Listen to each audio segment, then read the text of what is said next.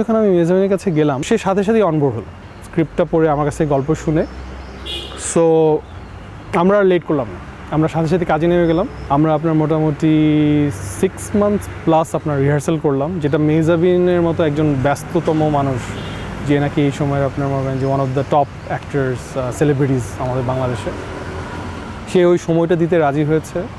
এবং এতে আমাদের আপনার স্ক্রিপ্ট ডেভেলপমেন্ট করতে, ক্যারেক্টারকে বুঝতে, গল্পটাকে আরও ভালো করে বুঝতে, নির্মাতা হিসেবে, অ্যাক্টর হিসেবে নিজেদের মধ্যে ওই ট্রাস্টটা তৈরি করতে অনেক সুবিধা হয়েছে আমাদের এই দীর্ঘ রিহার্সাল পিরিয়ড।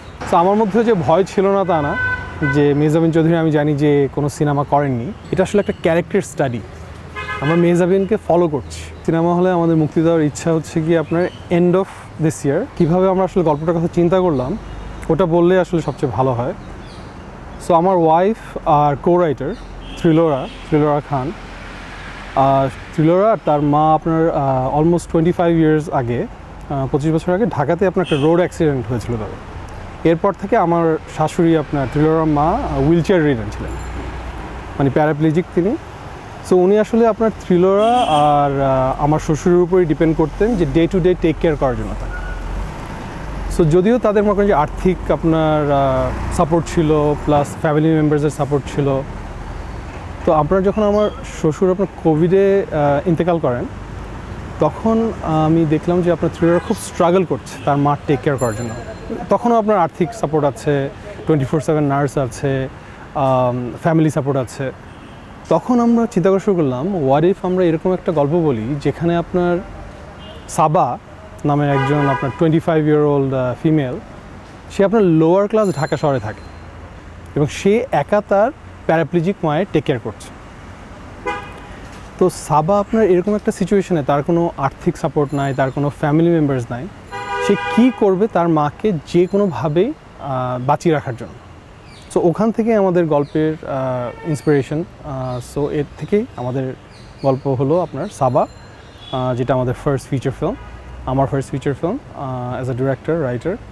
আর মেহজাবিন চৌধুরী আপনার সে প্লে করছে হচ্ছে গিয়ে লিড ক্যারেক্টার সাবা। যে আমার খুবই পার্সোনাল গল্প, যেটা আমি বললাম, এবং আমি আসলে পার্সোনাল ছবি বানাতে চাই। সো যখন আমরা স্ক্রিপ্টটা লিখলাম, স্ক্রিপ্টটা লেখার পরে আমরা আসলে ইন্টারন্যাশনালি অনেক জায়গায় ট্রাভেল করলাম। মানে সেটা ফিল্ম বাজার ইন্ডিয়া, আপনার NFDC যেটা 2021-এ, আপনার এশিয়ান প্রজেক্ট মার্কেট বুসানে 2022, কান ফিল্ম ফেস্টিভ্যালের কো প্রোডাকশন ডে বলে একটা ইভেন্ট আছে 2022-তে আমরা সিলেক্টেড ছিলাম। প্রডিউরো সুদ আপনার ফ্রান্সের, ওইটাতে আমরা সিলেক্টেড ছিলাম। Plus global media makers Los Angeles, যেটা রেসিডেন্স। সো এরকম অনেক জায়গায় প্রেস্টিজিয়াস প্ল্যাটফর্মে আমরা অফিসিয়ালি সিলেক্টেড আমাদের স্ক্রিপ্টে ডেভেলপমেন্ট লেভেলে। সো তখন যখন আমি মেহজাবিনের কাছে গেলাম, মানে আমার ওনার অ্যাক্টিং খুবই ভালো লাগে। আমার মনে হয় যে তিনি খুবই ফ্যান্টাস্টিক অ্যাক্ট্রেস এবং খুবই ভালো মানুষ, খুবই আপনার মনে করেন যে প্রফেশনাল, এবং মানে as a human being she is really nice person. So সে খুবই হেল্পফুল ছিল, সে খুবই আগ্রহী ছিল।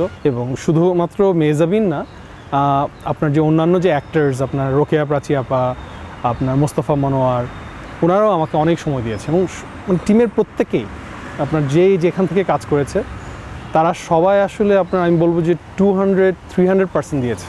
এবং কাজটা করে আমরা সবাই খুব আপনার যেটাকে বলে যে এনজয় করেছি। নারীকেন্দ্রিক গল্প অবশ্যই, মানে সাবা মেইন ক্যারেক্টার এবং সাবার পার্সপেক্টিভ থেকেই আসলে আমরা ফুল গল্পটা দেখি। সো মেহজাবিন প্লে করছে সাবা। আর যদি মনে করেন জুটি বলতে হয়, আসলে মোস্তফা মনোয়ার তার অপোজিটে আপনার মোস্তফা, তারা একসাথে কাজ করেন। সো ওখানে আর কি তাদের মধ্যে একটা রিলেশনশিপ আস্তে আস্তে গ্রো করে। আমার আসলে কেউই মাথায় ছিল না। আমার তখন জাস্ট আমি থ্রিলারের কথা চিন্তা করছিলাম, আমার ওয়াইফের কথা চিন্তা করছিলাম, সবার কাজ দেখছিলাম যে কে হতে পারে। সো এর মধ্যে আমার মেহজাবিনের কাজ খুব ভালো লেগেছে। আমার কাছে মনে হচ্ছে এই ক্যারেক্টারটার জন্য সে খুবই ভালো হবে। সো আমার মধ্যে যে ভয় ছিল না তা না, যে মেহজাবিন চৌধুরী আমি জানি যে কোনো সিনেমা করেননি, এবং আমি ওনার সাথে কয়েকটা বিজ্ঞাপন করেছি। সো বিজ্ঞাপনের কাজ তো খুবই শর্ট। সো ওনাকে চিনতাম আমি, ওই বিজ্ঞাপনগুলো কাজ করে খুব ভালো লেগেছে। ইনফ্যাক্ট আমার প্রথম বিজ্ঞাপনও মেহজাবিনের সাথে।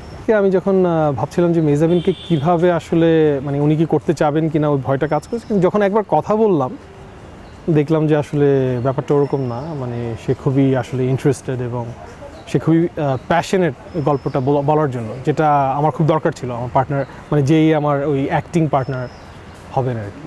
আমার প্রচেষ্টা ওটা যে আমি আসলে আপনার মানে কি আমার ছবিটা দিয়ে কি আমি কোনো মিউজিক তৈরি করতে পারছি কি না, কোনো রিদম তৈরি করতে পারছি কি না, অডিয়েন্সের মধ্যে কি আমি কোনো একটা ইমোশনাল এক্সপিরিয়েন্স দিতে পারছি কি না, সেটাই আমার প্রচেষ্টা।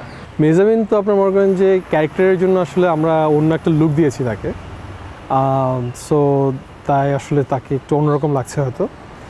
কিন্তু আপনার আমরা আসলে গল্পটা পোস্টারটা যখন আমরা ডিজাইন করি আমার ডিজাইনারের সাথে, তখন আমরা চিন্তা করছিলাম যে আসলে কিভাবে আমরা একটা গল্পকে জাস্টিস করে এরকম একটা পোস্টার ডিজাইন করতে পারি। সো সব কিছু দেখে আসলে আমাদের কাছে মনে হয়েছে যে এটা আসলে একটা ক্যারেক্টার স্টাডি।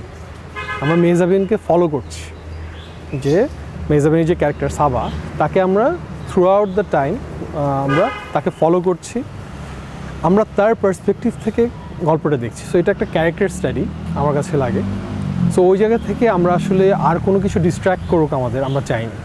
আমরা জাস্ট মেহজাবিন যে ক্যারেক্টারটা প্লে করছে সাবা, ওটাকেই আমরা দেখতে চেয়েছি। ওখান থেকে আসলে ডিজাইনার আর কোনো মানে এর মধ্যে আর কোনো রহস্য নেই, এটাই। আমরা ঢাকাতেই শ্যুট করেছি। আমরা আপনার আমাদের ইউনিটটা খুব ছোট ছিল, আমাদের গল্পটাও খুব ছোট। সো আমরা চেয়েছি আপনার একেবারে 100%, মানে যেটা আমি বললাম যে 200% আসলে মানে যে খুবই মানে গল্পের মধ্যে গিয়ে আমরা মানে পুরোপুরি অনেস্টলি আমরা জিনিসটা নির্মাণ করি। সিনেমা হলে আমাদের মুক্তি দেওয়ার ইচ্ছা হচ্ছে কি আপনার এন্ড অফ দিস ইয়ার, এখন এটা ইচ্ছা। সো হয়তো যদি লেট হয় তাহলে আপনার আগামী বছরের একেবারে শুরুতেই আমরা রিলিজ দিতে যাবো। আমাদের এরপরের ছবির নাম হচ্ছে আমার রায়াজ ওয়েডিং। ওটা নিয়ে এর মধ্যে আমরা আপনার ফিল্ম বাজারে সিলেক্টেড ছিলাম।